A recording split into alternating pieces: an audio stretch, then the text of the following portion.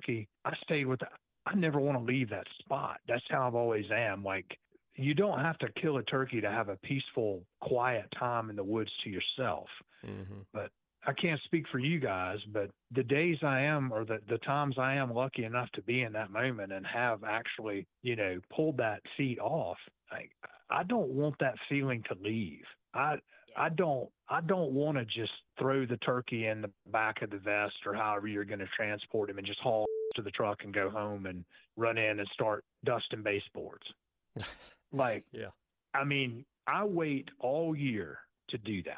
All year. Don't take it away from me. Mm-hmm. I will lay there. I got my whipped in South Carolina with this one turkey. I probably told y'all about it. I think I did. Yeah. I missed him, scared him. I mean, if you could screw him up, I screwed him up. When I finally crossed paths with him and that deal was over, I can't tell you how many hours I sat at that tree. It was a windy, really beautiful, clear day, mid-April, something like that.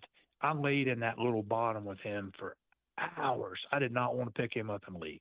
And I know that's kind of weird. You're probably thinking, man, you may need to get some looked at or something, maybe some psychological issue. Well, sure, absolutely. I would never deny that. But I'm just saying that that's how I feel with them. It's the same with cutting them up. I hate it when you got to rest them out and dismantle them, so to speak. It's I don't know. So that's the worst part for me. When I've got the legs and thighs and breast out of that turkey and I've cut the fan off if I'm going to do that, and I've got the beard off the bird, I've cut the heart out of it if I want to eat that, and I've got that carcass and I'm getting ready to put it in the trash can, or if I'm at the camp, I'm going to go put it, behind an oak tree somewhere out there in the woods. It's just like, man, the old saying of Ben Rogers Lee just really hits home.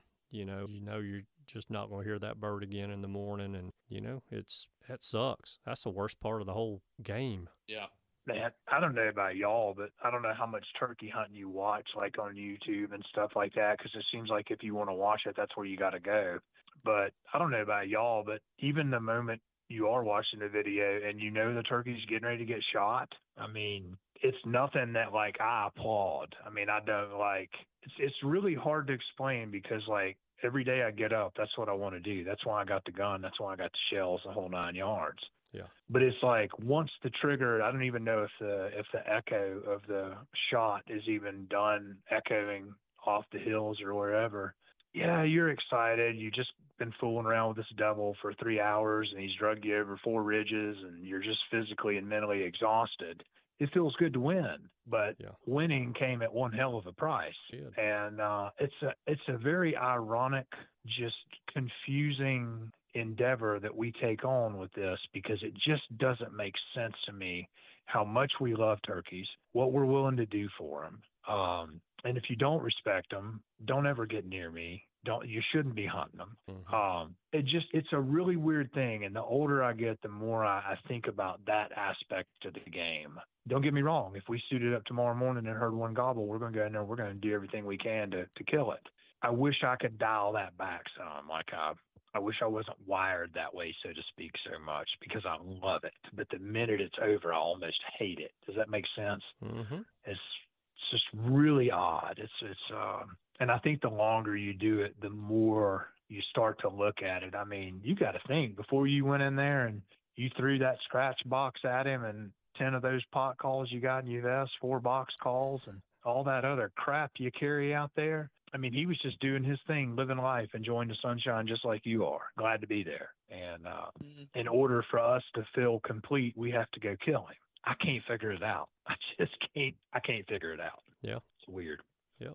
True. I will say the past 3 years I've gotten to where I used to, after I clean the bird and he's just a shell of himself at that point, I'd just go chunk him in a ditch or whatever. But I have actually, it's kind of weird. I've taken the time the past couple years to take what's left of him and I go just put him nicely by a tree and leave him there. And it's I feel a little better about it when I do that, I guess. It doesn't just feel like a sack of trash I'm throwing in the ditch. And I don't stand anywhere in life to tell another man to do anything, whether it be turkey hunting, anything. But I wish everybody would do that. I mean, that's I just do. I mean, just, man, there's nothing better.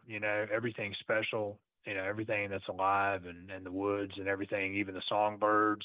I know predators are a pain in the they need, they have problems, but, man, it is what it is. But anybody that disrespects a turkey, whether it be alive, dead, anywhere in between, I mean, there's some videos out there that people will shoot a turkey and you can clearly tell the turkey's not dispatched completely, and they're sitting around talking. The turkey's sitting over there, he's completely immobile, but he's far from dead. Mm-hmm. And that happens to all of us from time to time. Don't get me wrong, but you better get your butt in high gear. And I've heard of people, doing the most absurd things to dispatch the turkey when there were far better options. And I'm like, oh no, man, there's just a lot of people out there hunting that are just, how can you not love a gobbler? How can you not? Yeah. I mean, it's beyond spiritual for some of us, and you don't have to kill a turkey to enjoy and experience these feelings and emotions that I'm trying to convey somewhat. Maybe it's just how we're wired, but I don't know how anyone, A, can casually hunt turkeys, B, cannot just submerge themselves in the sport, and C, just acquire in a short amount of time mostly an unbelievably unknown respect for that bird. I don't know. God's a very, not going to get religious here, but some crazy stuff in this world. But when the turkey was created, it just, I don't know. They're unbelievable, man. They're really cool. You are going to get no argument from either of these two guys on the show with you. Yeah, but a little too heavy. It's not a blood sport, nor should it ever be one. And the main focal point should not be about shooting a turkey in the head, and all these slogans about shooting them in the face and put your foot on their head and all this crazy stuff. I'm like, man, how tasteless can you be? Just, I don't know. But my expectations for anyone turkey hunting are way higher than they need to be, Well, I wish most folks had that expectation, and I think that'd be a better thing for the sport, to be honest.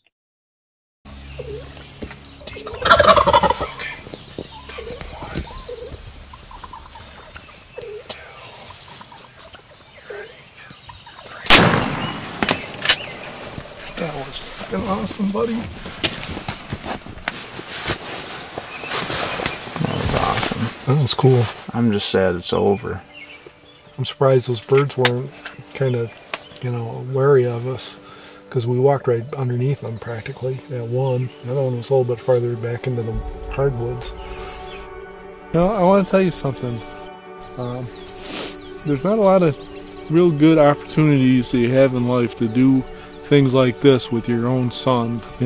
Had an opportunity to hunt together. That's one of the real fun things in life. We've been doing this for a lot of years. It seems like every time we get a chance to come out together, we always find a way to make things work.